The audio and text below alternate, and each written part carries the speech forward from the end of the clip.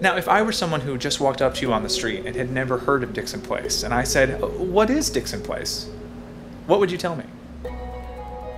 I'd say that it's a non-profit organization that presents theater, music, dance, performance art, literature, puppetry, burlesque, circus arts, and visual art. That's probably what I'd say.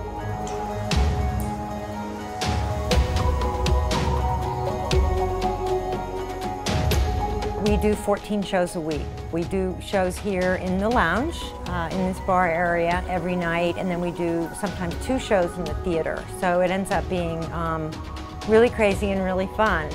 I was able to start making really ambitious stuff here when there was virtually no reason for a theater to say yes to me. You can just be starting out with no credits, no resume, and Dixon Place will likely let you do outrageous, ridiculous things here.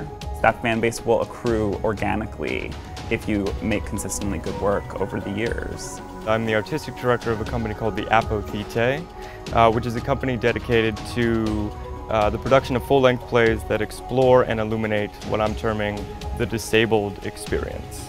And we did our very first production here at Dixon Place, and just the fact that they were willing to meet me on that level, because a lot of people will talk the talk.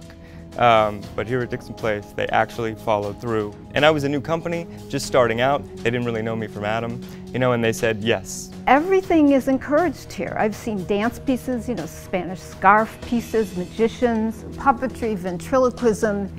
Everything is celebrated. And it's not because this or that is the fashion. I think because of that, it's not, to me I feel more at peace here. It's not just only straight theater with a very particular aesthetic.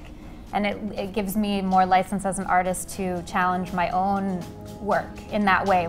When you come here, the work's all in dialogue with each other because the audience is coming back over and over again, and the audience is in dialogue with the performers, and the performers are in dialogue with the audience, and the shows are in dialogue with each other. And it's this like real, organic theater-going experience.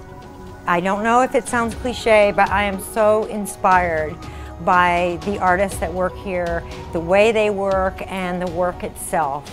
I'm really in awe of what they do, and it's like rejuvenating. If I've had a really hard day or I'm really exhausted, I can go into the theater and it's just rejuvenating.